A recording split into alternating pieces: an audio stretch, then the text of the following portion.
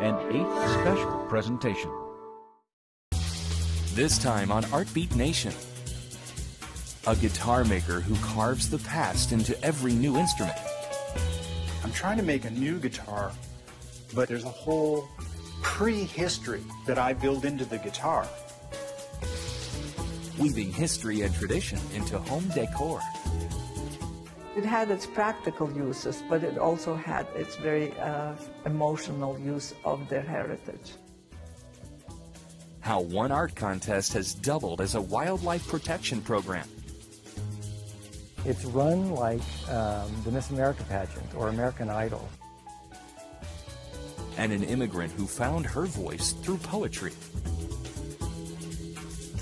For me, writing is not about the subject, the verb, and the noun. It is a sequencing of meaning, a chase after inspiration. It's all ahead on this edition of ArtBeat Nation.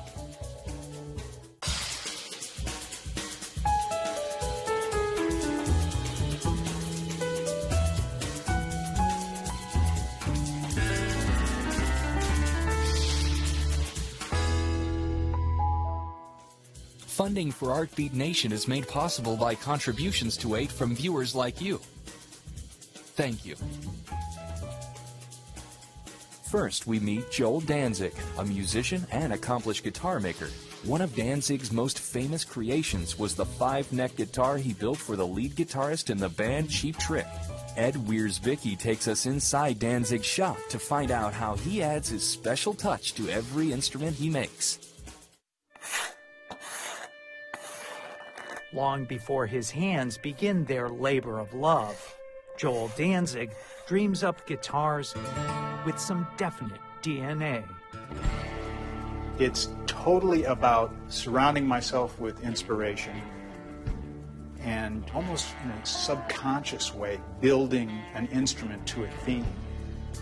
One of the world's finest guitar makers, this thoroughly modern luthier has given birth to some of the most iconic electrics ever, including custom designs for hundreds of artists, like the Beatles, Pearl Jam, the Police, and this 5-neck monster for Cheap Trick's Rick Nielsen. He's not like a standard luthier where he's just a craftsman. And there are those guys that build beautiful instruments and know how to play them a little bit, but Joel really knows the music because he started out as a musician.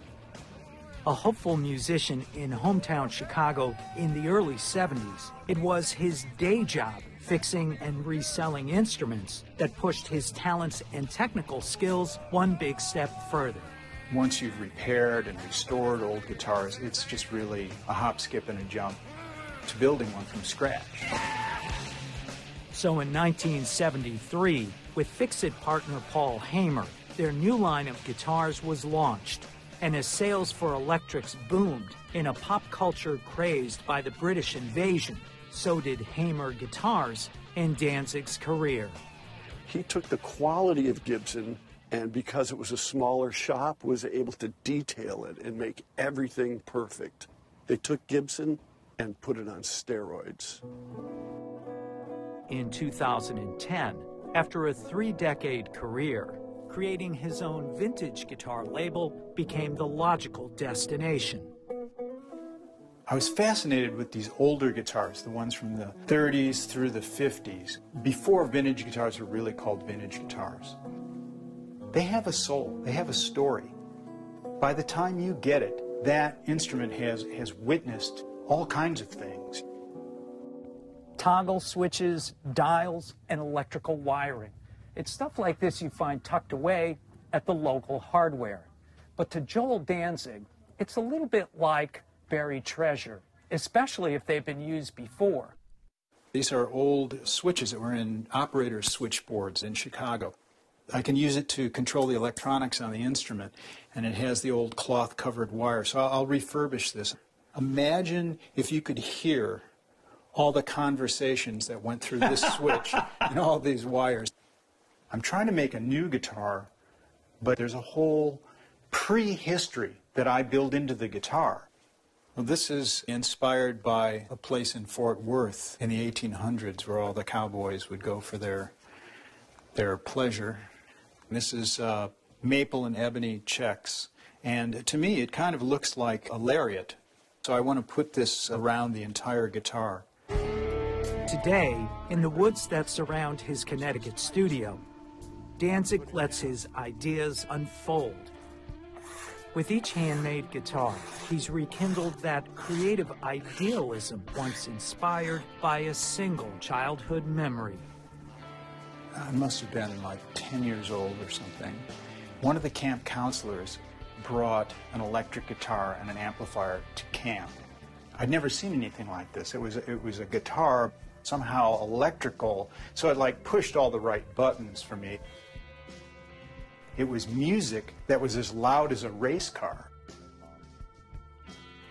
Everything about it just captured my imagination, and that's when I knew I had to be part of that. To see some of Danzig's recent work, visit his website at danzig.com.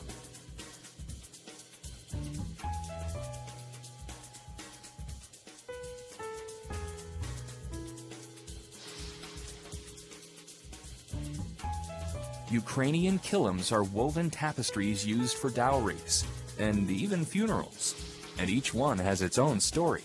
We visit the Ukrainian Museum in New York City to hear about the kilims.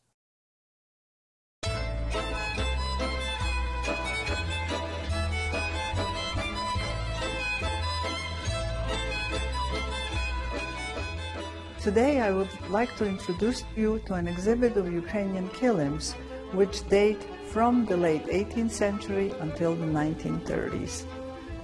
The Ukrainian kilims are flat tapestry woven textiles.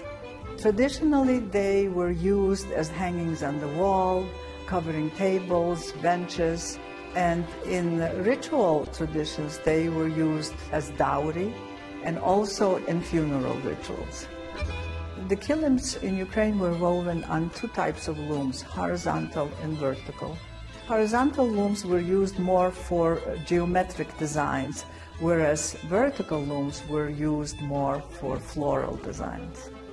We have an example here of a horizontal loom with the kilim right on it in the process of being woven.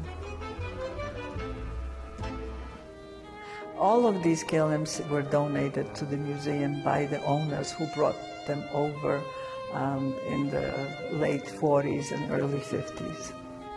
In their exodus from Ukraine, escaping Soviet occupation, many of them took a kilim. During their long trek, it had its practical uses, but it also had its very emotional use of their heritage.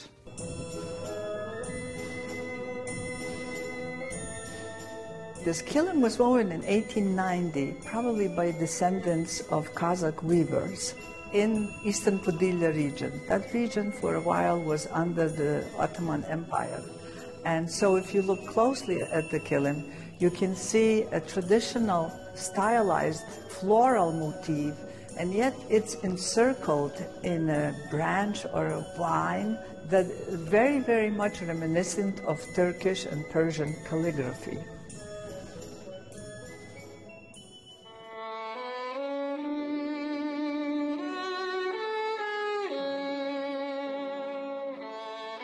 This kilim has quite a fascinating story. The kilim was woven by a father in a small Ukrainian village for his daughter's dowry in 1912. And as if intuitively sensing the turmoil that they will have to face, he used the representation of the tree of life, which is symbol of continuity. Then came the revolution, World War I. They were persecuted, and during Stalin's purge, they were exiled to the coal mines in the Donetsk region. When the Germans occupied Ukraine, they were sent to forced labor camps in Germany, and then eventually emigrated to the United States. Throughout all of this time, the kilim was always with them, as if protecting their existence and also giving them their identity.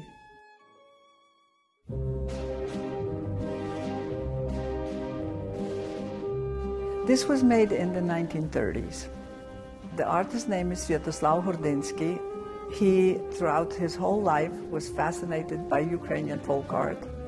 He studied in France for a while and then returned to Ukraine and brought with him all of the avant-garde motifs. But he felt that folk artists were the basis from which modern artists start. And so he tried to incorporate into this design of the kilim a stylized floral motif traditional to the Ukrainian folk art and an avant-garde motif.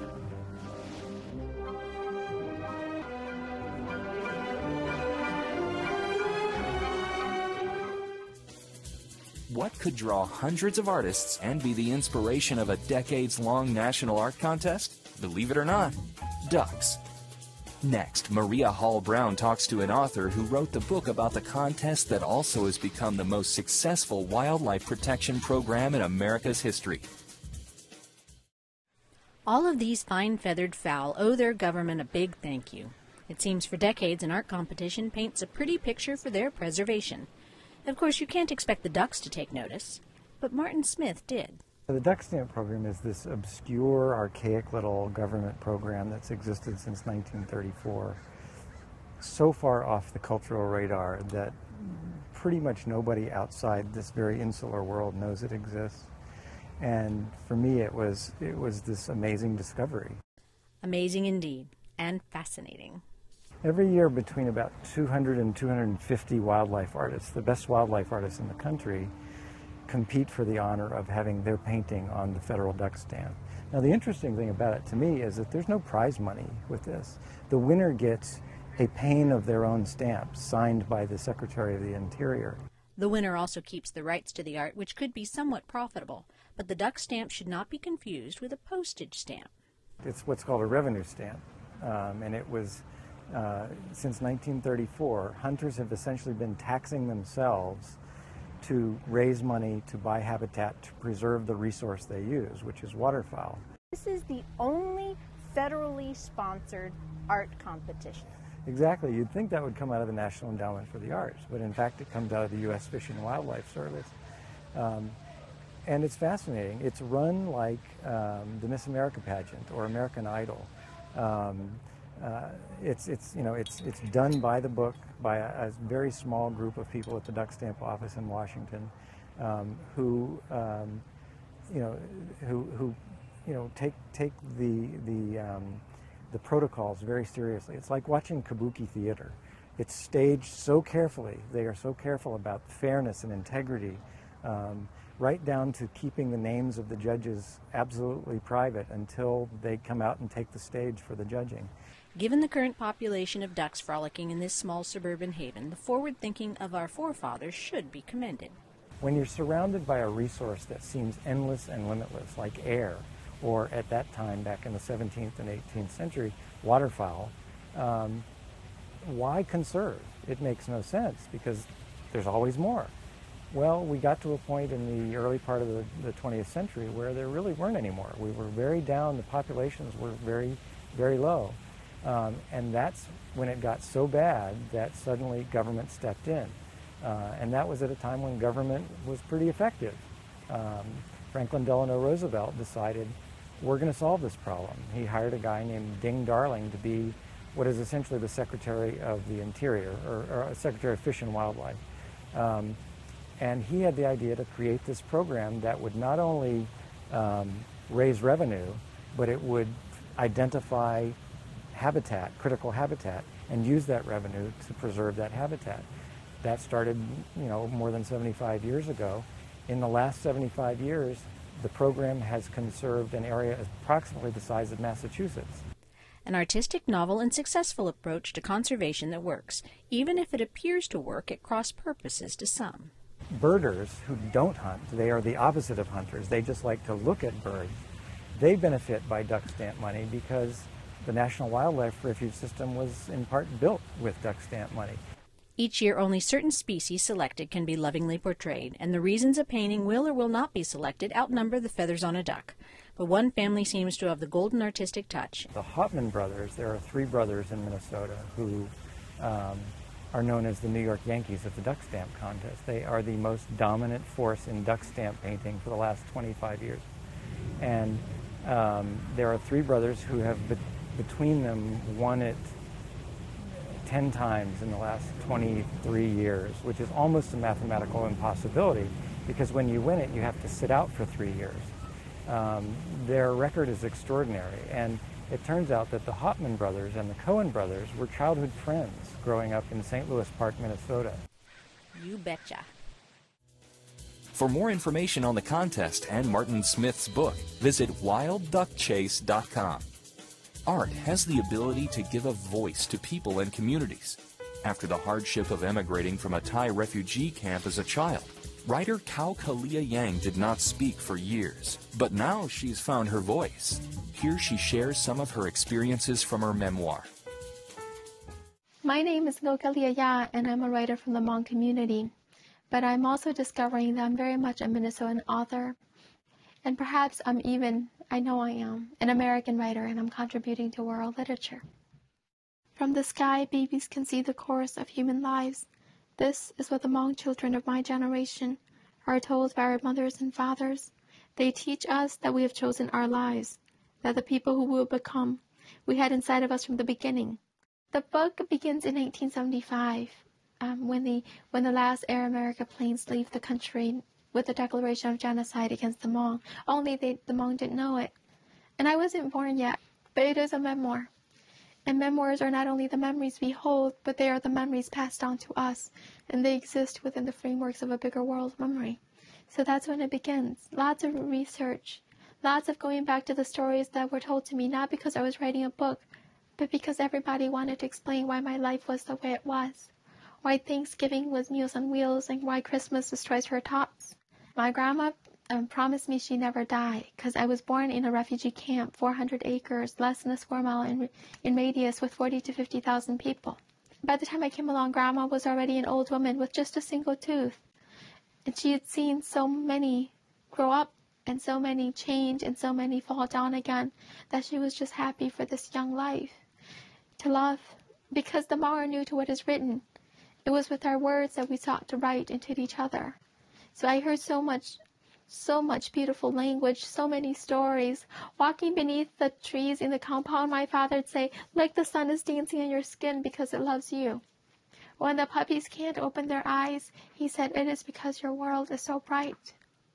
My father used to carry me to the tops of the trees, and he'd hold my hand, and he'd say, "The size of your hand and your feet will not dictate your life journey. One day your feet will walk on the horizons your father has never seen." And he never lied to me, so I believed him. But we came to America. I was 6 years old, July 27, 1987. We landed at the Minneapolis-St. Paul airport, and we drove to the McDonough Housing Project, but we drove through downtown St. Paul. And it was a highway of dancing lights to St. Paul, and then lights extending beyond. And I thought, in a world where you like this, you can follow the lights and you'll never get lost. But I got lost in America, because we lived in the east side of St. Paul in a 900 square feet home with rotting walls, growing wild with mold. Everybody was always sick. Taylor, my baby sister, had astronomical levels of lead. She couldn't tell the difference between a 3 and Ezra a 5. And one day I came home, and I'd never been to a movie theater, so I told my mom and my dad. I looked at my father in the eye, and I told him I hadn't chosen this life, that I didn't want it this way.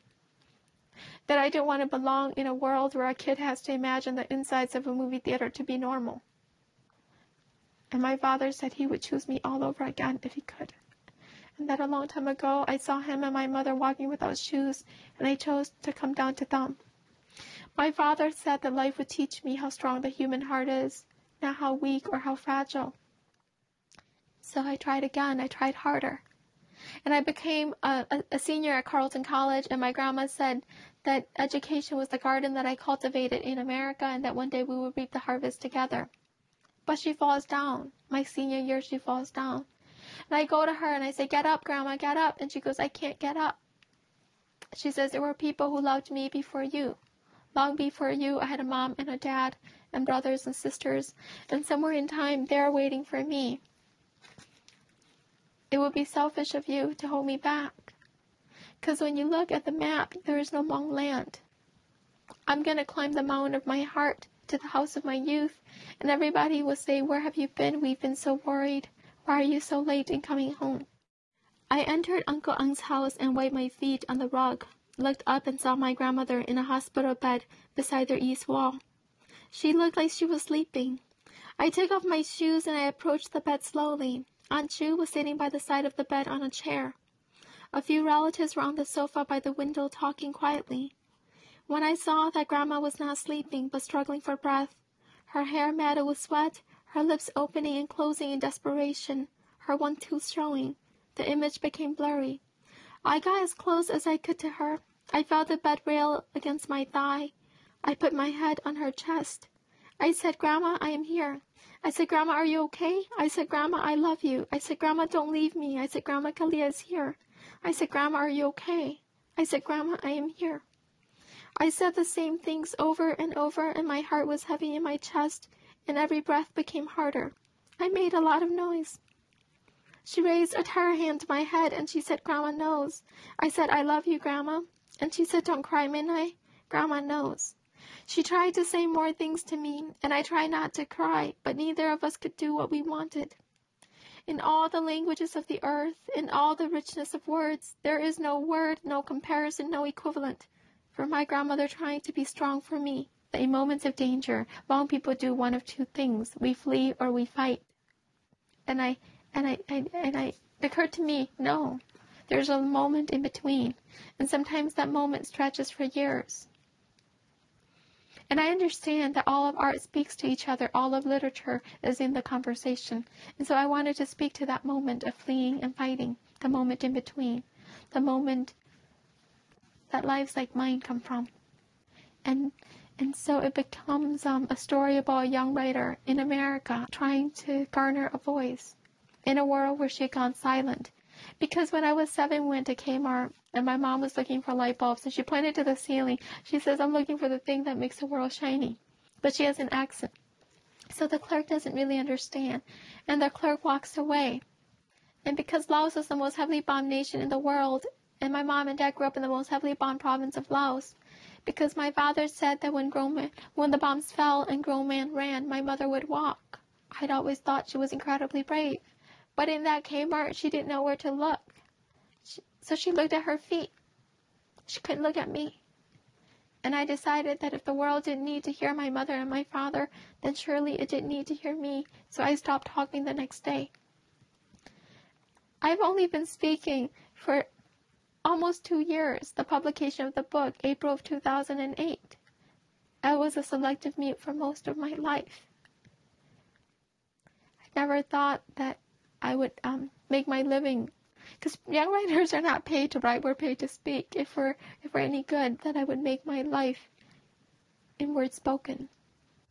But I do it. I do it because I know so many people who cannot speak, even when the words are there, like my father, who will not be listened to. So I feel I have a great deal of responsibility and a great deal of work to do. For me, writing is not about the subject, the verb, and the noun. It is a sequencing of meaning, a chase after inspiration, to see whether one word has the power to call in the next. Plus, the work that we do in the moment lives in the moment. No matter what happens tomorrow, the work I do today stands. Cal Kalia Yang's 2008 book, The Late Homecomer, won both a Minnesota Book Award and the Reader's Choice Award. For more arts and culture, visit azpbs.org/artbeat, where you'll find featured videos and information on the Arizona art scene. Funding for ArtBeat Nation was made possible by contributions to AIT from viewers like you. Thank you.